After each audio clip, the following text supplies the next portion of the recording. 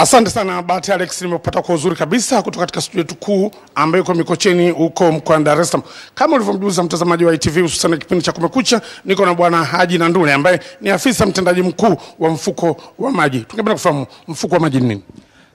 Mfuko wa maji ni taasisi ya fedha ambayo iko chini ya Wizara ya Maji. Ni taasisi ambayo inaanzishwa kwa mujibu wa sheria ya usambazaji wa maji na uondoaji wa maji taka namba 5 ya mwaka 2019. Taasisi hii ina jukumu kubwa sana la kutafuta rasilimali fedha ambazo zinahitajika katika utekelezaji wa miradi ya maji nchini. Na taasisi yetu imeanza kufanya kazi tangu mwaka 2016 na imekuwa ikipeleka fedha nchi nzima katika miradi mbalimbali ya utunzaji wa maji au utunzaji wa vyanzo, lakini vile vile miradi ya usambazaji maji na uondoaji wa maji taka nchini. Mtazamaji atajiuliza, taasisi inahusiana na masuala ya fedha, lakini kwa Wizara ya Maji, kwa nini kwa Wizara ya Fedha? Serikali iliamua katika kipindi cha miaka ya 2015 2016 kwamba tuwe na taasisi mahususi kabisa katika sekta ya maji ili kuhakikisha kwamba tunakuwa tunapata fedha za kutosha na za uhakika za utekelezaji wa miradi ya maji nchini. Kwa sababu kama utakumbuka kipindi hicho serikali yetu katika sekta ya maji tulipata changamoto kidogo za flow ya fedha za utekelezaji wa miradi, kwa sababu sekta yetu ukiangalia kihistoria tulikuwa tunategemea kwa kiasi kubwa sana kule nyuma fedha za wafadhili, lakini katika kipindi kile tulipata changamoto. Kwa serikali ikasema hapana, tuna ulazima kabisa wa kuanzisha taasisi mahususi ambayo yenye kazi yake itakuwa ni kutafuta hizo rasilimali za fedha ili tuweze kutekeleza miradi ya maji kwa uhakika zaidi. Hizo rasilimali za fedha mnatafuta wapi? Kwa mujibu wa sheria imeainisha vyanzo vya fedha vya taasisi zetu. Tunapokea fedha kutoka allocation zile za bunge, lakini vile vile tunapata fedha kutoka kwenye vyanzo ambavyo vimetajwa na sheria nyingine. Kwa mfano sasa hivi sisi chanzo chetu kikubwa ni ile tozo ya mafuta. Tunapata shilingi 50 kwenye kila lita ya petroli na diesel. Hiyo ndio chanzo chetu ambacho kimeelezwa vile vile kwenye sheria, lakini sheria inairuhusu vile vile taasisi yetu kutafuta rasilimali fedha kutoka kwenye vyanzo vingine vya nje. Tuna washirika wa maendeleo mbalimbali, tunafanya nao dialogues ili kuwe na uwezekano wa kupata rasilimali fedha ambazo tunazihitaji sisi kwa ajili ya utekelezaji wa miradi ya maji katika nchi yetu. Hiyo miradi ya maji ambayo mnatekeleza vigezo vikoje? Mfuko wa maji unatekeleza miradi principal ya aina mbili. Tuna miradi ya usambazaji maji na uondoaji wa maji taka. Hii miradi inatekelezwa na taasisi katika maeneo makubwa mawili. Tuna mijini ambazo zinatekelezwa na mamlaka za maji nchini. Kama mnavyofahamu, nchi yetu karibu katika kila mkoa kuna mamlaka ya maji. Mfano hapa Dodoma tuna DUWASA, lakini vile vile ukienda kwenye miji midogo ya mikoa tuna zile mamlaka za maji za miji mikuu ya mikoa, lakini vile vile tuna mamlaka za maji za miji ya kitaifa. Kwa hiyo hizi zinapokea fedha, zinatekeleza miradi ya maji katika maeneo yao ya huduma. Lakini vile vile tuna miradi ya maji ambayo tunaitekeleza katika maeneo ya vijijini. Na kama utafahamu kipindi hicho cha mwaka 2015 serikali ilianzisha kupitia Wizara ya Maji ilianzisha wakala wa usambazaji maji safi na uondoaji wa maji taka, RUWASA. Nadhani mnaifahamu. Kwa hiyo yenyewe ile inapokea fedha kutoka mfuko wa maji kwa ajili ya kutekeleza miradi ya usambazaji wa maji katika maeneo ya vijijini. Na ukiangalia hii taasisi of course ndio inachukua sehemu kubwa sana ya fedha yetu, kwa sababu kama unavyofahamu katika nchi yetu maeneo ya vijijini ndio bado yana changamoto kubwa sana ya maji. Lakini aina nyingine ya miradi ni masuala ya utunzaji wa vyanzo. Kama unavyofahamu maji haya kuna sehemu ambayo yanatokea. Kwa hiyo uwezi tu kwa una focus maeneo ya kuwapatia watu maji bila kuangalia kule inapotokea kuna hali gani. Kwa hiyo sheria yenyewe imezungumza kabisa sehemu ya fedha ya taasisi yetu inabidi tuipeleke kwenye utunzaji wa vyanzo, na kwenye utunzaji wa vyanzo kule tuna taasisi zetu zipo nchi nzima. Ili bonde letu limegawanyika kihidrolojia katika maeneo makubwa yako 9. Kwa hiyo maana yake tuna mabonde 9. Mfano hapa Dar es Salaam, hapa Dodoma tupo kwenye ofisi ya bonde la Uamiruvu. Ukienda Lake Victoria kuna bonde la Lake Victoria, Tanganyika, Nyasa, internal drainage hapo maeneo ya kati ya nchi yetu. Kwa hiyo hizi taasisi nazo tunazipelekea fedha zinatekeleza miradi ya utunzaji wa vyanzo. Wanapanda miti rafiki katika vyanzo vya maji, lakini kutokana na masuala ya watu kuingia sana kwenye vyanzo vya maji, sasa hivi tunatekeleza miradi mingi sana ya kuweka demarcation, kuweka mipaka katika yale maeneo oevu pamoja na vyanzo vingine vya maji, kwa sababu kama unavyofahamu ndugu mtangazaji, wakati mwingine wananchi wetu wanaweza kuwa very innocent, lakini ukishaweka demarcation at least mtu anakuwa kwenye nafasi ya kuona kwamba okay, hili ni eneo la chanzo cha maji, kama wenzetu wa barabara jinsi walivyofanya kwenye maeneo ya road reserve. Tukibaki hapa kwenye vyanzo vya maji, tumeona kwa Tanzania kama taifa kuna uharibifu kubwa sana vyanzo vya maji. Hebu niambie, kwa katika vyanzo vya maji fedha mnazozipeleka mnazifuatilia namna gani kuhakikisha kwamba zinakidhi yale matakwa, kuhakikisha kwamba vyanzo vya maji vinakuwa sawa bin sawia? Asante sana. Okay. Sasa sheria yetu sisi inatupa jukumu la kutafuta fedha na kuzipeleka kwa watekelezaji wa miradi ya maji. Hiyo namba moja. Lakini namba mbili, sheria inatupa tena jukumu la pili. Kwamba sio tu unapeleka fedha, lakini sheria imetupa jukumu la kuhakikisha kwamba tunafuatilia. Kwa hiyo tuna jukumu vivyo kufanya monitoring and evaluation ya fedha zote ambazo tunazipeleka kwa watekelezaji wa miradi. Na kwa mwaka huwa tunafanya ufuatiliaji wa fedha za miradi at least mara 3 kwenye kila kota ya mwaka. Tunafanya sampling ya maeneo ambayo fedha zimekwenda na kwenda kuangalia utekelezaji wake uko namna gani.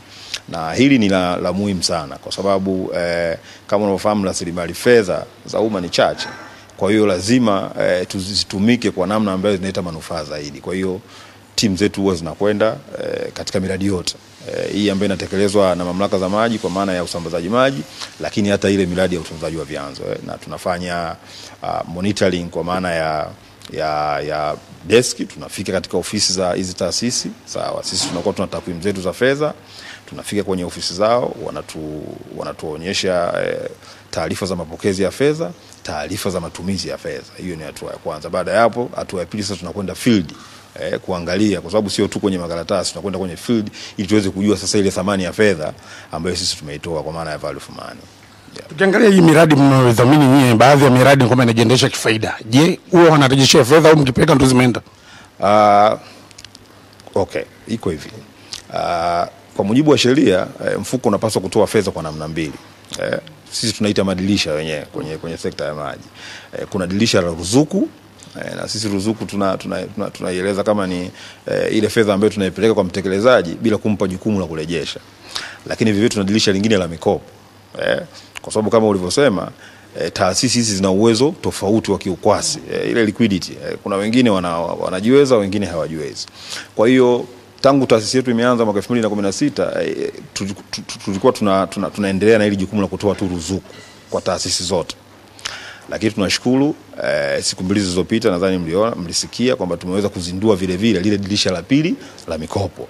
Na dirisha la pili la mikopo tuta target zile taasisi ambazo kidogo zina uwezo wa fedha. Kwa mfano, mamlaka za maji zinazalisha maji, zinauza, kwa hiyo zinakusanya maduhuli. Kwa hiyo dirisha hili sasa linakuja kuweza kuaddress hiyo situation. Kwa maana gani? Kwa maana ya kwa zile taasisi ambazo zina ukwasi, zina fedha, haina haja ya kuzipa ruzuku. Sawa. Tumeanzisha hiyo loan window ambayo itakuwa ni revolving. Sawa. Tunaweka hela ya mbegu kwa maana ya seed money kiasi fulani, then tunazikopesha mamlaka za maji. Kwa mfano, mamlaka inakuja labda inakopa shilingi labda bilioni 1, wanakuwa na mradi wa labda kuongeza mtandao katika maeneo yao ya huduma, wanaongeza mtandao ukishaongezeka wanafanya connection za huduma kwa wateja wanalipa maji, then wao wanarudisha ile fedha pamoja na interest kidogo. Na sheria inatuambia kwamba hii mikopo inabidi iwe ya bei nafuu, kwa sababu kama unavyofahamu taasisi hizi zinatoa huduma, zifanye biashara pase. Kwa hiyo sheria imelitambua hilo na imesema kwamba mikopo hii kwenda kwenye hizi taasisi ambazo zina ukwasi iwe ya masharti nafuu, interest iwe ndogo, isifike kwenye kama zile za kwenye mabenki. Itakuwa ni interest ndogo na hakuna uhitaji wa kuleta labda dhamana, kwa sababu itakuwa ni ukopeshaji wa taasisi ya serikali kwa taasisi ya serikali. Lakini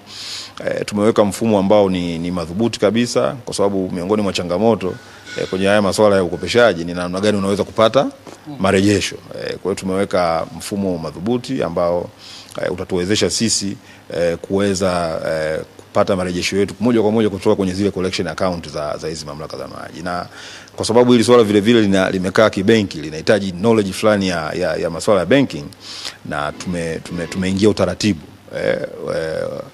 makubaliano na benki ya TIB Development, ambao wao ni benki ya umma na wako very competent kwenye masuala ya kumanage hizi funds mbalimbali. Kwa hiyo tumewapa sasa jukumu la kusimamia lile dirisha letu. Kwa hiyo tutaweka seed money, zile final approval tutatoa tu serikali, kwa maana kwamba mamlaka X imeomba fedha, imekizi vigezo, watatushauri sisi kama wataalamu kama jamani, tumepokea maombi ya mamlaka ya maji labda Morogoro, wameomba bilioni 2, tumesoma proposal zao, tumeona kabisa ziko credible, huu mradi uko viable, wanaweza kuchukua na kurejesha, sisi watatupa sisi kama client, sisi ndio tutatoa ile final approval kwamba uko sawa, huyo akopeshwe na utaratibu mwingine utaendelea. Tanzania ni kubwa na majukumu yenu yanaelekea kwamba mnaingia katika mabonde yote ya maji, mnaingia karibu katika mamlaka zote.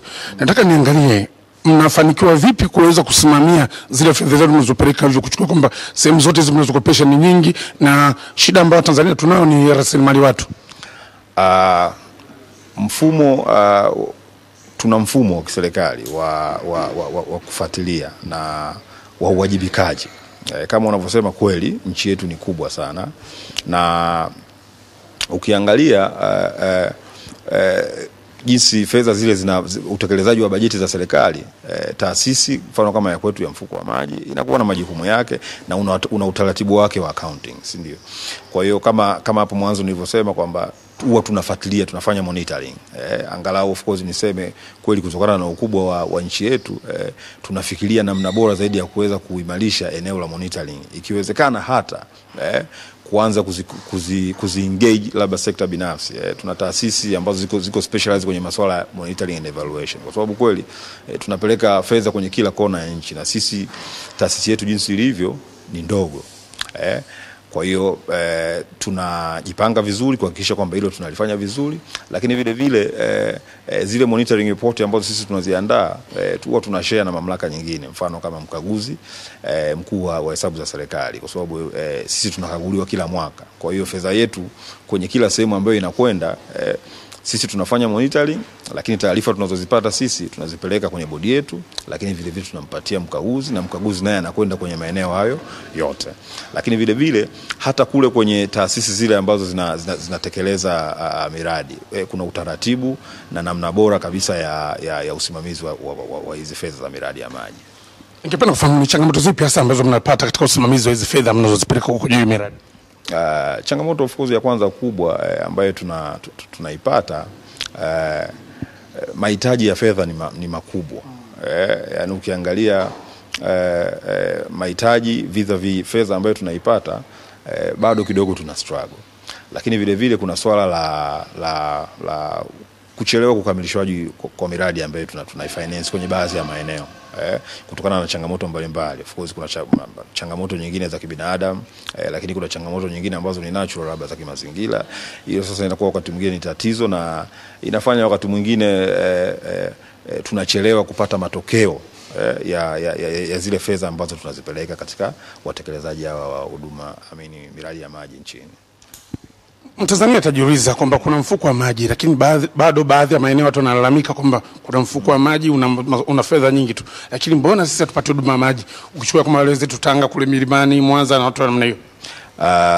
Kama ni hapo mwanzo nilipozungumza, nchi yetu ni kubwa na inaendelea kukua. Ukiangalia so far serikali imefanya nini katika kutoa huduma, tumefanya kazi kubwa sana, na maeneo mengi so far yanapata huduma. Lakini tukubaliana vile vile kwamba yapo maeneo bado machache ambayo yana changamoto za huduma, na sisi kwa upande wetu kama mfuko tunaendelea kupambana kuhakikisha kwamba tunapata resources zaidi ili tuweze kupeleka kwa watekelezaji wa miradi, ili wananchi wengi zaidi wapate huduma. Na that's why tunakuja tena ili tumezindua ili dirisha letu la mikopo. Hili ndugu mtangazaji, litasaidia sana kwa sababu lenyewe litaweza kuleta uhakika wa fedha, sasa fedha endelevu kwa hizi mamlaka za maji nchi nzima. Kwa hiyo tutakuwa mamlaka ya maji itakuwa haina sababu ya kusema kwamba eneo fulani katika eneo langu la huduma mimi hakuna mtandao, au labda eneo fulani katika Huduma mimi sina mita za maji. Kwa hiyo dirisha hili la mikopo litakuja kuleta ahueni kubwa ya utekelezaji wa maji katika maeneo ya mijini. Na tukubaliane kabisa, nchi yetu inakuwa, population inaongezeka. Leo hii unaweza kutekeleza mradi katika eneo ukafikisha 100%, ndani ya miezi miwili mitatu tayari lile eneo limekuwa. Kwa hiyo fedha ambayo tunaipata sasa hivi kwa kweli haendani na speed ya ukuaji wa miji pamoja na watu, lakini with ili dirisha sasa la mikopo kwa namna moja litaweza sana kutuwezesha sisi kuweza kukabiliana na hiyo changamoto ya miji kukua kwa haraka sana na mahitaji ya maji kuwa makubwa zaidi kuliko fedha ambayo tunaipata. Uwepo wa dirisha la mikopo ni jambo moja. Utoaji elimu kuhusiana na dirisha jambo la pili. Watu kuja kukopa ni jambo la tatu. Haya mambo yote matatu mnahakikishaje kwamba yanaenda sambamba? Tumejipanga na kwenye mipango yetu baada ya kuzindua dirisha, hatua inayofuata sasa ya pili ni kufanya ile awareness creation sasa kwa wadau wote ambao wanahusika na hiyo mikopo. Na tayari kuanzia next week tunaanza raundi ya kwanza ya kutoa elimu juu ya haya masuala ya mikopo. Kwa hiyo tumegawa nchi yetu katika maeneo kama 5 hivi. Tuna kanda ya kusini, kanda ya kaskazini, kanda ya kati. Kwa hiyo tutakuwa tunakwenda kwenye yale maeneo, tunakusanya zile taasisi zote ambazo zina potential ya kupata hii mikopo, tunazipa elimu na tayari tumeshaandaa muongozo wa utoaji mikopo. Kwa hiyo kwenye hizo session ambazo tutakuwa tunakwenda, tutawaeleza sasa, jamani, mikopo iko ya namna hii, kiasi cha fedha ambacho unaweza kukopa ni hiki, vigezo ni hivi, aina ya miradi ni hii, na wewe tunategemea mwisho wa siku matokeo ambayo tunahitaji kwa fedha hizi za mikopo ambayo tunakupa ni haya. Lakini la msingi zaidi vile vile, hii fedha lazima irudi, kwa sababu tunataka ili dirisha liwe revolving na huu mfuko ukue, ili tuwe na chanzo cha uhakika kabisa cha kupata fedha za utekelezaji wa maji katika maeneo yetu ya nchi yetu Tanzania. Tanzania na mtazamaji wa kipindi hiki atakuwa anajiuliza kwamba tayari kuna huu mfuko, lakini je, ni miradi gani ambayo kwa macho akiona anasema yes, mradi ule kweli fedha zitoka sehemu fulani? Kwa sababu atajua kwamba labda upo mnapeleka kwenye mamlaka, lakini mamlaka haitoi elimu kwa wananchi kwamba hizi tunachofanya hivi kwa sababu fedha tunapata kutoka sehemu fulani. Asante sana ndugu mtangazaji. Kwanza kwa mujibu tu wa taratibu za utekelezaji wa miradi, kwamba taasisi yote ile ikiwa inatekeleza mradi wa maji au mradi wote ule wa civil works, lazima kuna zile tunaita signboard, ambayo kwenye ile signboard maana yake lazima uweke taarifa pale kwamba client wa huu mradi ni nani, si ndio? Mkandarasi wa huu mradi ni nani, lakini kwa kujibu swali lao kabisa, mtoa fedha ni nani. Kwa hiyo kwenye miradi yetu yote sisi ambayo tunaitekeleza kuna taarifa kabisa zinaonyesha kwamba hizi fedha zinatoka kwenye mfuko wa taifa wa maji. Kwa hiyo inafahamika. Na fedha zetu sisi za kwenye hii taasisi tangu tumeanza kufanya kazi mwaka 2016 zimegusa nchi nzima. Kwa sababu tunapaswa sisi kupeleka fedha kwenye maeneo yote ambayo yana changamoto za miradi ya maji, na mpaka sasa tumeweza kumanage fedha takriban trilioni 1.124. Na hiki kiwango cha fedha kimetuwezesha kutekeleza miradi karibu 1864, na wanufaika wa hii miradi yetu sisi mpaka sasa hivi ni takriban milioni 15 watu. Tumetekeleza miradi juzi hapa tulizindua mradi wa Kiakabunazi kama unasikia kule Bukoba, lakini tuna miradi mikubwa tumeingia tunatekeleza, tuna Isimani Kilolo, maeneo ya Iringa, tuna Katoro Buselesele. Nchi nzima ukienda kuna mradi wa mfuko wa maji unatekelezwa, na zile taarifa zinakuwepo, na wale watekelezaji wa hii miradi wanatoa zile taarifa vile vile katika ngazi mbalimbali za serikali, kwenye halmashauri pamoja na kwenye mamlaka za mikoa ambayo wanatekeleza majukumu yao. Mtazamaji atajiuliza kitu kingine kwamba sifa za kupata mikopo kutoka kwenu ikoje, kwa sababu umezungumzia sana kuhusiana na mamlaka ndio mnazozikopesha, lakini kumbe sisi kama vijana tunaweza kujiunganisha kama 10-15 tukaanzisha mradi wetu wa utunzaji wa mazingira. Lakini katika utunzaji wa mazingira kwa vyanzo vya maji ni kwamba tunahitaji fedha kutoka sehemu fulani, na tumesikia nyinyi mnatoa mikopo. Je, tuna vigezo vya namna hiyo? Nitaka kujua wanufaika wengine ni akina nani mbali ya hizo mamlaka. Kwa dirisha letu sisi, kwa sababu ni mahususi katika kutekeleza miradi ya maji, na kwa muktadha huo ni zile taasisi ambazo zimetajwa, kwa sababu ili swali limeelezwa very clear kwenye sheria, na zimetajwa mule taasisi ambazo zinaweza zikapokea hii mikopo kwa ajili ya utekelezaji wa miradi. Na nadhani labda hiyo tunaweza tukaichukua kama changamoto, lakini kwa sasa position jinsi ilivyo ni zile taasisi tu ambazo zipo za serikali kwenye sekta ya maji ambazo zinahusika moja kwa moja na utekelezaji wa miradi ya maji nchini, ndio zenyewe zina haki ile ya kuja kuchukua hii mikopo na kutekeleza miradi, hasa mamlaka za maji za mijini ambazo kama nilivyozungumza zina cash flow ya kutosha. Kwa haina haja sasa kuendelea kupata faida ya kupewa ruzuku, na wakati wewe mtu unajiweza, unapewa fedha, unaweza ukauza maji na ukapata marejesho ukarudisha, ili fedha tukaiweka ikawa nyingi, mwisho wa siku tukaipeleka vivyo kwenye maeneo yenye changamoto zaidi kwenye utunzaji wa vyanzo na utoaji wa maji, huduma ya maji vijijini. Mmefungua ile dirisha la mikopo. Tungependa kufahamu kwamba ile dirisha la utoaji wa mikopo inadumu kwa muda gani?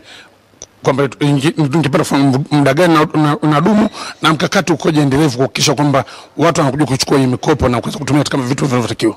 Sawa. Ili dirisha halina ukomo. Kwa sababu kama nilivyoeleza hapo awali, litakuwa unapeleka fedha then mtu anarejesha, itakuwa ni revolving fund. Kwa hiyo halina ukomo, na lengo kubwa ni kuwa sasa na chanzo endelevu cha fedha. Kwa hiyo dirisha litakuwepo, na kwa sababu mahitaji vile vile ya fedha kwa ajili ya miradi ya miundombinu yanaendelea kuongezeka. Kwa hiyo actually hili dirisha uwepo wake utakuwa na manufaa zaidi uko mbeleni in the future. Na tuna target yetu sisi, tunataka tufike hatua ambayo mamlaka ya maji au taasisi nyingine yote ambayo kwenye sekta ya maji yenye jukumu la kutekeleza miradi isiwe na headache ya kupata fedha za utekelezaji wa miradi, kwa sababu rasilimali fedha tunafahamu ndio item muhimu sana ya kwenye masuala haya ya kutekeleza miradi ili watu waweze kupata huduma. Kwa hiyo tunataka tujiposition, tufike kwenye hatua kwamba mamlaka ikiwa na changamoto yoyote ile ya fedha, basi moja kwa moja wanafikiria wanakwenda National Water Fund. Wakija National Water Fund wanaikuta pesa, wanakopa, wanatekeleza mradi, wanarejesha, tunaendelea kutoa huduma katika maeneo mengine. Katika takriban miaka 7 ya uhai wa mfuko wa maji, tungependa kufahamu ni fedha za mikopo kama zitashinda takriban shilingi ngapi ambazo umezitoa kwenye mamlaka, na hali ya urejeshaji wake ukoje, na kiwango cha utoaji wenu unakuwaje? Kwamba je, labda kuna ukomo kwamba mwisho kuipa mamlaka fulani labda bilioni 5 au ikoje? Kwa sababu hili dirisha ndio linaanza sasa hivi. Kama nilipozungumza hapo awali kwamba tangu mwaka 2016 tulikuwa tuna operate tu dirisha la kutoa ruzuku kwa watu wote, wale ambao wana changamoto na hao ambao vile vile wenye uwezo kidogo mkubwa wa kifedha. Kwa hiyo hili ndio tunaanza dirisha kwenye mwaka huu wa fedha, na target borrowers kama nilivyosema ni zile mamlaka za maji na mikopo, kwa sababu vile vile ile hela mbegu tuliyokuwa nayo sasa hivi sio kubwa sana. Kwa hiyo lazima kidogo tuweke ukomo wa kukopa, na kwa mwanzoni kwa sababu ndio tunaanza, tumesema kwamba at least basi tuweze kutekeleza ile miradi ambayo haizidi labda bilioni 3 au bilioni 4, ndio tutaanza nayo hiyo miradi kutoka kwa wao watekelezaji. Lakini kadri fund ile itakavyokuwa inakuwa, kwa maana tunakopesha wanarejesha na fund inakuwa, huo wigo tutakuwa tunauongeza. Na hili limeelezwa wazi kabisa kwenye ule mwongozo sasa utoaji wa mikopo, na mwongozo wenyewe unasema kwamba sio msaafu, unakuwa reviewed kila wakati ili kuweza kuendana sasa na hali halisia ya wakati huo. Ukiangalia upande wa hizi mamlaka ambazo mamlaka nyendo kama vile ndo mteja wenu mkubwa, mnatumia vigezo gani hasa kusema kwamba mamlaka hii tupe mkopo, mamlaka hii tuende asubiri mpaka mwakani? La kwanza, la msingi kabisa ndugu mtangazaji, kwenye masuala ya ukopeshaji, lazima tuangalie uwezo wa mamlaka husika wa kifedha, kwa sababu huu ni mkopo kama ulivyosema. Manake lazima tuwe na uhakika sisi kwamba ana uwezo, ana revenue, ana maduhuli ya kutosha ya kuweza kurejesha mkopo wetu, kwa sababu hatujajiandaa kweli kuruhusu tuipatie fedha mamlaka ya maji alafu ije default kwenye malipo. Kwa hiyo kigezo cha kwanza tunaangalia uwezo wa kifedha wa mamlaka, na kuna maeneo mengi tu ambayo tunaweza kuyatumia kuliona hilo. Tuna ripoti za mkaguzi wetu ambaye ni EWURA, ambaye anafanya performance audit nadhani kila mwaka kwa hizo mamlaka za maji. Kwa hiyo in addition ya kuwauliza wao watupe taarifa, lakini vivyo tuna cross check na taarifa za mdhibiti kwamba maduhuli au collection ya hii mamlaka ya maji ipoje, inajitosheleza. Lakini vile vile tutahitaji vile vile mamlaka hiyo ya maji iwe na business plan, ambayo nayo business plan vile vile imepitishwa na mkaguzi EWURA, hiyo mmoja kati ya kigezo. Lakini kuna aina vile vile ya miradi ambayo tunaitarget, kwa sababu changamoto kubwa sana ni watu kupata huduma. Kwa hiyo tuna target zaidi ile miradi ya kutanua mtandao katika maeneo ya huduma. Tunataka tufike hatua ambayo kwenye kila eneo la huduma na mamlaka ya maji, kwa sababu mamlaka ya maji kwa mujibu wa sheria inafanya kazi kwenye eneo ambalo liko very defined.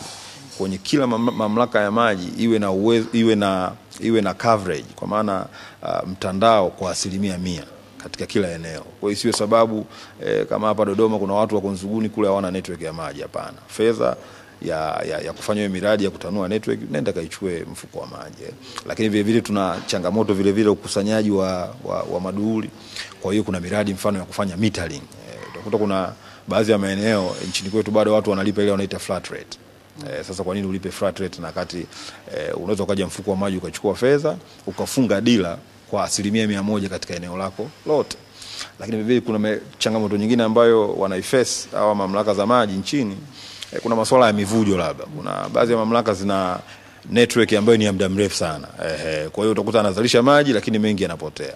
Kwa hiyo anaweza kaja sasa na proposal ya kutekeleza mradi wa kurekebisha, kufanya rehabilitation ya existing network yake. Kwa hiyo hiyo ndio aina ya miradi ambayo tunaitarget kwa ajili ya ili dirisha letu, na mamlaka wa maji nadhani watakuwa beneficiary wakubwa tu wa ili dirisha. Afisa mtendaji mkuu, tukiangalia hizo mamlaka za maji zinatofautiana uwezo kama ulivyosema hivyo. Sasa uone kwamba kwa vigezo hivyo ambavyo tunatumia mamlaka zitakazokuwa zinanufaika ni zile za kina mimi maumivu. Mwongozo wa utoaji wa mikopo of course umelitambua hilo, na tunalifahamu kwamba hizi mamlaka zina uwezo tofauti. Kwa sababu sasa hivi nchini kwetu ukiangalia tuna mamlaka karibu 93. Na ukiangalia zile za mikoa ambazo ndio kubwa, nadhani ziko kama 25 26 hivi. Lakini tuna mamlaka vile vile zile za miji mikuu ya wilaya ambayo ni mamlaka ndogo, lakini vile tuna mamlaka za tunaita national projects, mfano kama Handeni, Trunkmail, Masasi na Chingwea, Wanging'ombe. Sasa hizi mamlaka ambazo kwa namna moja au nyingine labda hazina uwezo mzuri sana wa kifedha, therefore manake hazitoweza kukizi vigezo vile moja kwa moja.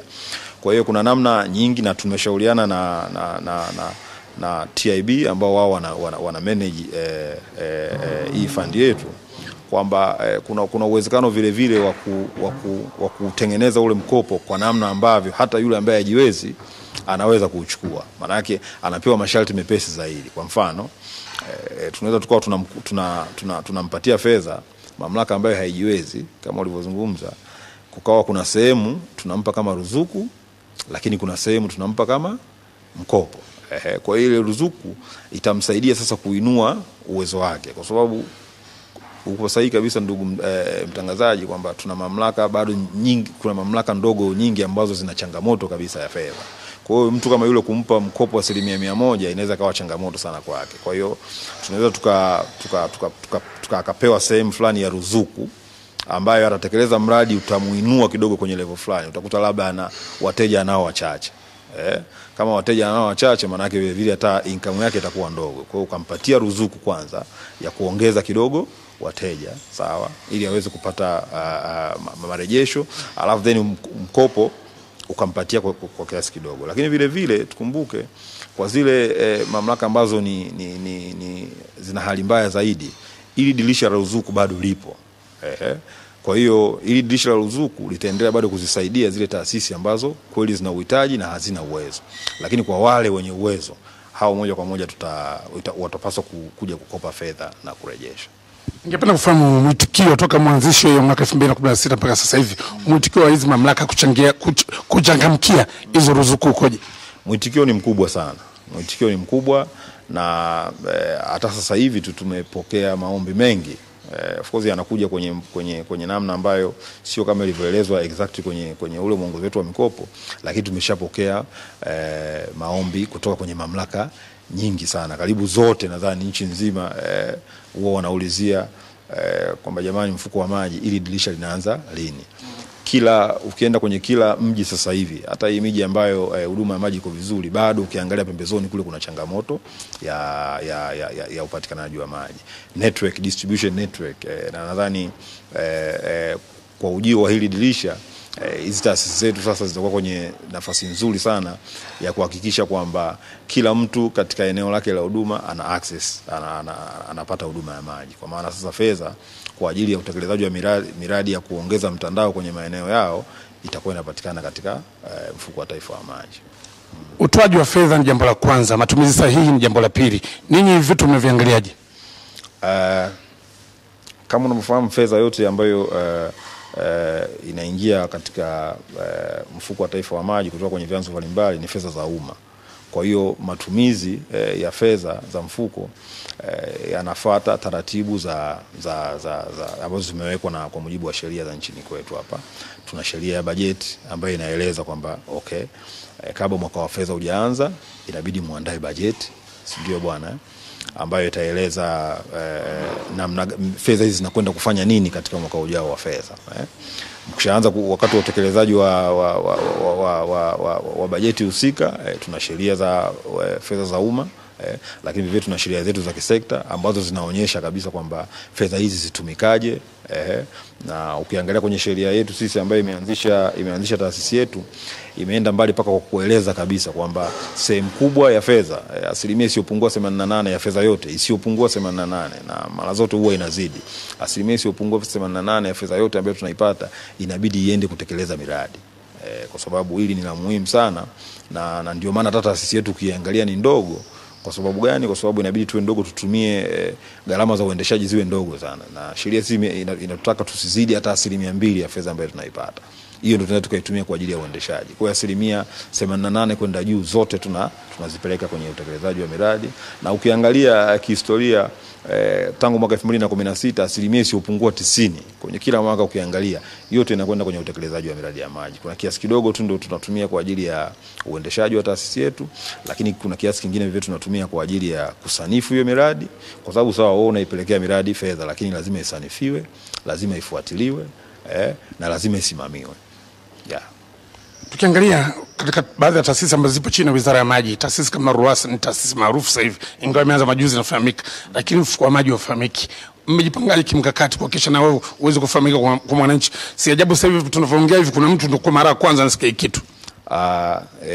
Uko sahihi kabisa, na of course kutokana na mamlaka ya kila taasisi, kwa sababu RUWASA wao wako vijijini wanatekeleza miradi, kwa hiyo yale mahusiano yao na wananchi wa kawaida yanakuwa yapo kwa karibu zaidi. Sisi mfuko wa maji tunatafuta fedha then tunazipa hizi taasisi nyingine. Kwa hiyo sisi mahusiano yetu na wananchi wa kawaida labda yanaweza yasiwe ya karibu sana, lakini tumejipanga, hilo tunalifahamu.